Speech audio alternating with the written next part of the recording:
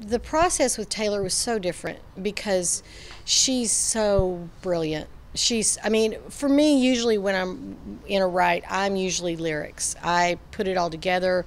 I'm the lyric, a lot of the lyric. And with Taylor, she just comes in and it's like, okay, I've got this idea and here's the melody, and she just starts jumbling words out. She just starts spewing words. So my deal with Taylor was just to write everything down as fast as I could and go, you said this, let's put this here, move that there, but she was, the first time I wrote with her, I was like, I don't even know what I'm doing here. And she was barely 14. She's a genius. She's a genius.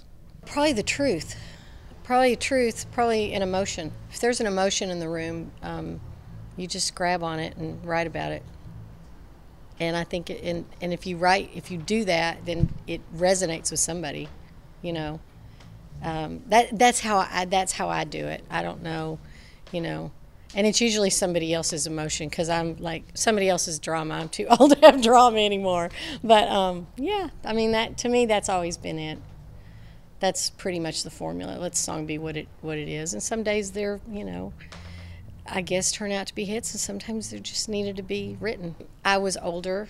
My kids had gone to school. My kids were in school. I needed a job. I got a job at a publishing company. From that, I started a publishing company, and from that, I started accidentally writing with one of my writers. And from that, I ended up getting a writing deal, and yeah. So no, I never wrote poems. I don't sing really. I just kind of fell into it. Jody Williams, BMI, made me be a songwriter.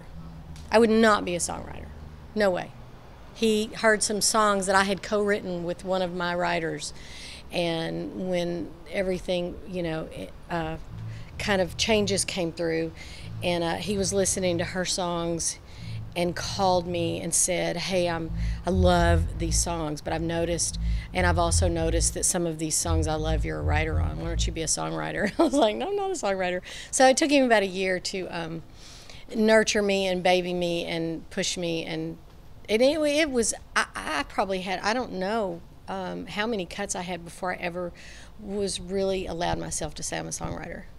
I'm really honored. It's like when you think about the Grammy, you go think of all the songwriters and all the songs, and to be one of 5, 6, you go, well, how did that happen?